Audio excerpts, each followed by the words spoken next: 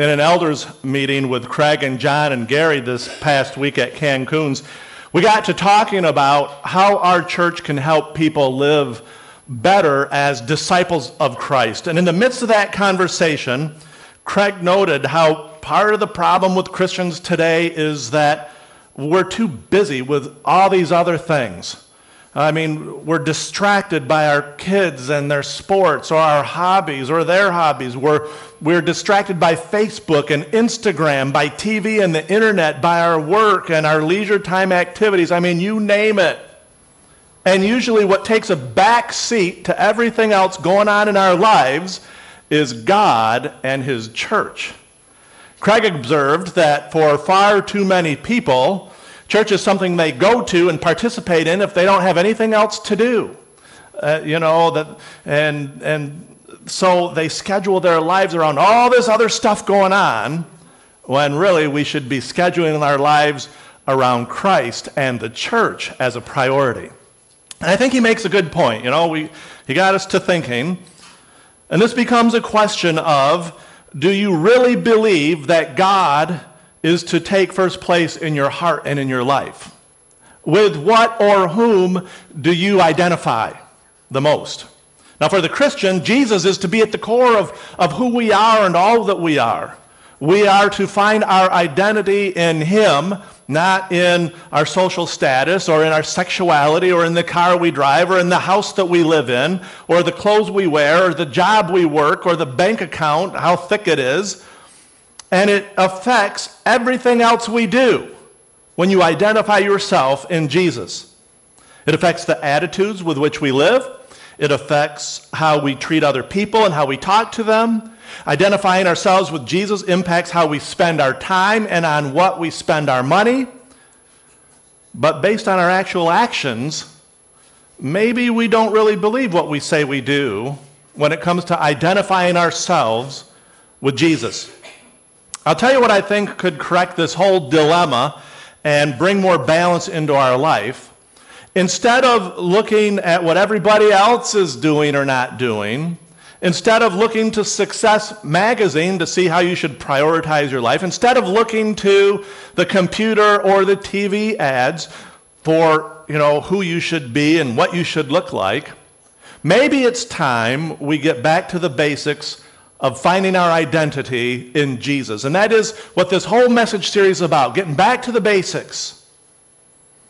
Have you ever noticed how people are always trying to figure out who they are? It's not just people like Bruce Jenner trying to figure out who he is and then landing on the name Caitlin. Who am I? Is one of the most important and most asked questions in each person's life. We all want to know who we are. How many of you are on Facebook? How many of you are? Okay, a lot of you are on Facebook. I'm friends with a number of you, I know. No doubt you've seen those little identity quizzes. I think it's put out by like nametest.com or something like that. But do you know the ones I'm talking about? There must be hundreds of different ones of these, I call them identity quizzes. They're the ones that go something like this. Here's one example. What Disney character are you? You know what I'm talking about? And then based on the input you put in, they identify you as one of the Disney characters. Tyler is Goofy. I don't know if I think that's a compliment, but there's all kinds of these identity quizzes. What candy bar are you? What movie star are you? What footwear matches your personality? Which word defines your life? What fast food are you? What division of the Army would you serve in? What nickname fits you 100%? What color are you? What animal are you? I like to think of myself as a tiger.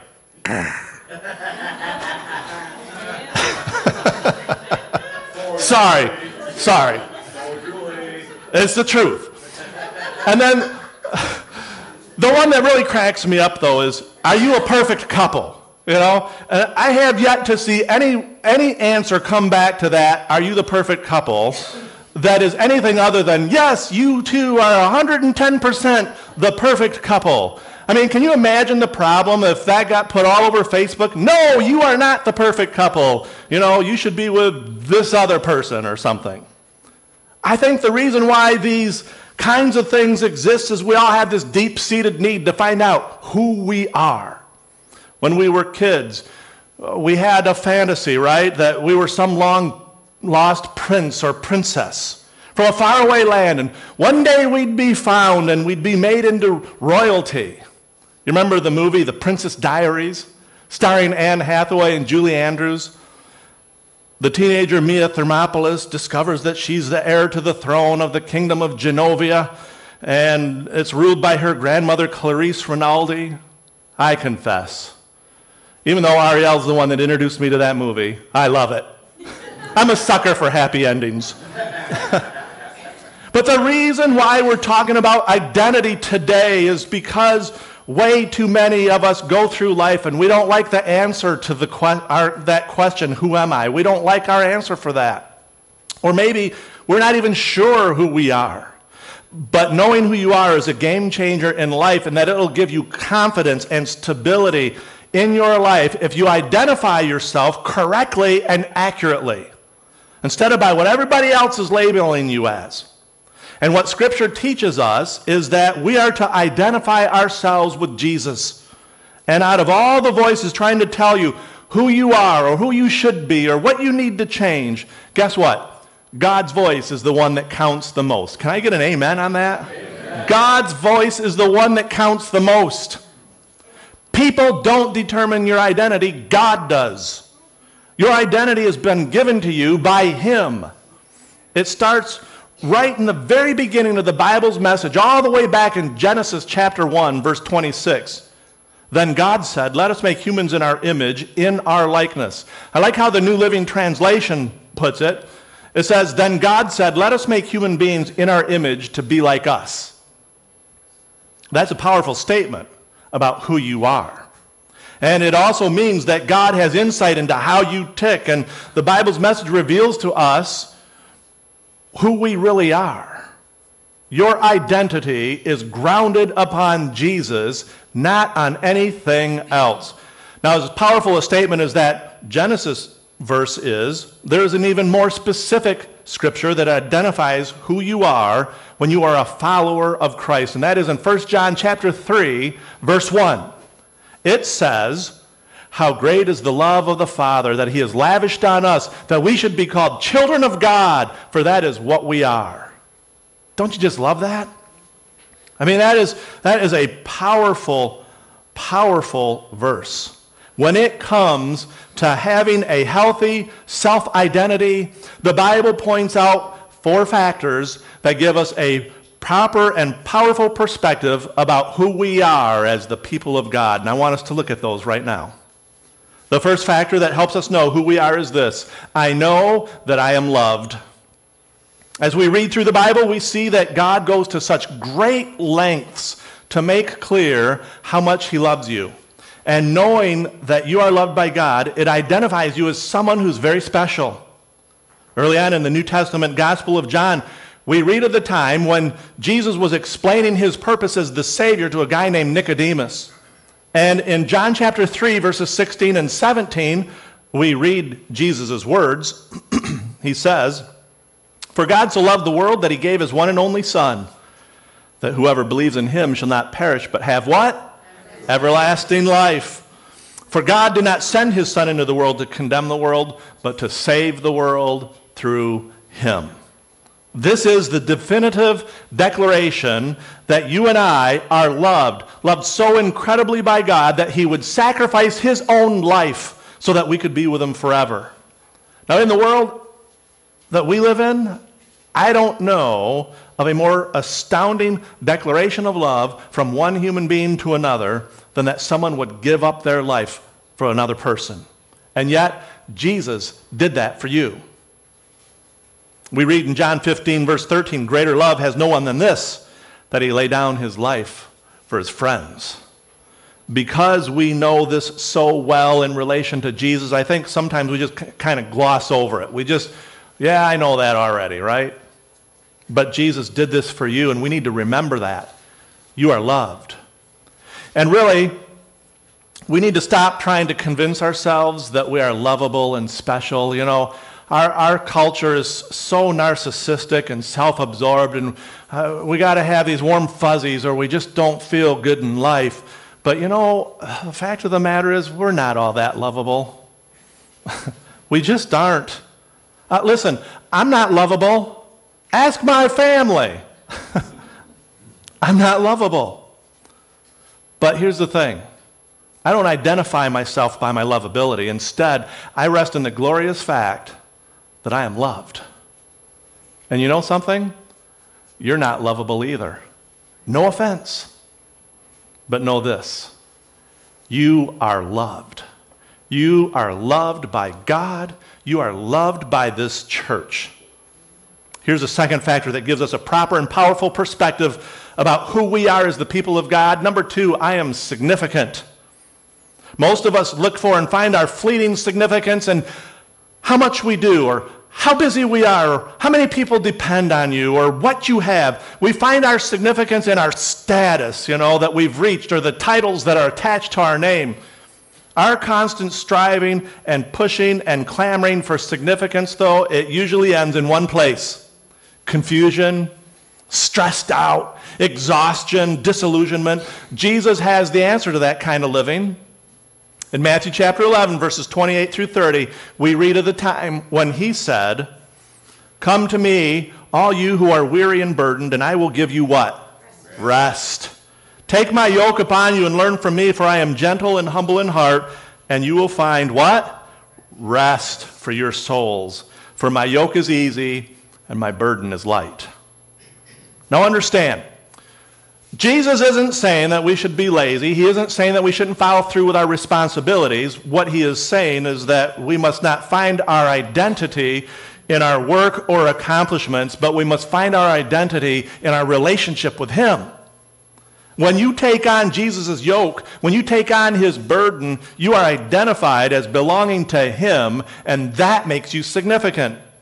Ephesians 2:10 puts it like this: "We are God's workmanship, created in Christ Jesus to do good works, which God prepared in advance for us to do." Your significance comes from the fact that you are God's masterpiece. You are God's workmanship. A lot of people live stressed out lives, always clamoring for the next best, newest thing that comes along, because they're looking for their significance in accomplishments and achievements. And that's completely backwards from what God says. God says your significance comes from the fact that you are his workmanship. You are his masterpiece. I hope that you'll believe that this morning. And again, yes, there is stuff for you to do here, but that stuff can't be the foundation of your significance. That ties into a third factor that gives us a proper and powerful perspective about who we are as people of God. I have purpose. You have purpose. So what is the purpose of a Christian? What are the people of God purposed to do? What are we supposed to do? I like the motto of our church that has been our church's motto for over 20 years now. Does anybody know the motto of Community Christian Church? Working together to win together. Good job. You saw it, didn't you? Working together to win together. You know what that means? It means that we love God by working hand in hand with him and his purposes, and by winning people to him so that they can love him too. It also means that we love people by giving them a hand up in life. We reach out to them. We help people become better husbands and wives, better parents and children, better employees and employers, better citizens of our communities and our nation. That's what we mean by working together to win together. In other words, as a church, God has given us a purpose. As God's people, as followers of Jesus, we must be about his business, fulfilling his purposes. And in Mark chapter 12, verses 29 through 31, we read about that. Jesus says, "The most important commandment is this: Hear, O Israel, the Lord our God, the Lord is one. Love the Lord your God with all your heart, with all your soul, and with all your mind, and with all your strength. And the second is like this: love your neighbor as yourself. There is no commandment greater than these." You and I have the most important purpose on earth: loving the one who created you and sharing God's love with other people. Your job is to put those two purposes into action in your life. You have to figure out how every day you can love God and love people. And nothing feels better than living in connection with who you are as the person that God made you to be in his image. Here's the fourth factor that gives you a proper and powerful perspective about who you are as a person of God. A fourth factor that will help you to have a healthy self-identity because it is tied into Jesus, and that is, I belong. You know, there's something heart-wrenching about loneliness, isn't there? I mean, we need companions. We need friends on this journey through life. We need to belong. And we've all encountered loneliness at one point or another to varying degrees. When I was in my early teens, I had friends and I kept busy, but still something was missing in my life. I was a member of the high school band. I had artistic talent. I was part of the swim team, but something was still missing out of my life. And it led to loneliness, to the point where I would be drawn into and sucked into whoever would give me their attention and time. It led to some poor choices. It led to some poor decisions. But thank God, it also caused me to do some deep soul searching. And when a friend invited me to his church, where the Bible's message was preached and taught, it ignited my spirit, and I didn't feel so lonely anymore. In fact, I was part of a church family who accepted me as I was, and they loved me. And as I think back to those early days of my involvement in the church, I think, whew, that's pretty rough along the edges. You know, around the edges in the way I talked. I was pretty rough around the edges in the way I behaved, some of the habits that I had. But they accepted me. And I knew that at First Church of Christ in Owasso, I belonged. God is all about community, and he's all about fellowship and companionship. In 1 Corinthians chapter 12, Paul describes the church as a human body where every part is related to the other part as they work together under the head. Who is the head of the body, as Paul talks about it in 1 Corinthians 12? Jesus Christ. Jesus is the head. Every part belongs, and if one part is missing, guess what? It affects the rest. And not in a good way, because there's a piece of the body missing. And then in 1 Corinthians 12:27, Paul summarizes this passage with these words. He says, you are the body of Christ, and each one of you is a part of it. Isn't that an awesome thing to realize about yourself? You belong. All of you belong to this community the way that your arm or your leg belongs to your body. This is why we have life groups and youth group and children's ministry and nursery and the praise team and the facilities and grounds team and various Bible study groups and all sorts of things, because we have a need to be a part of a community.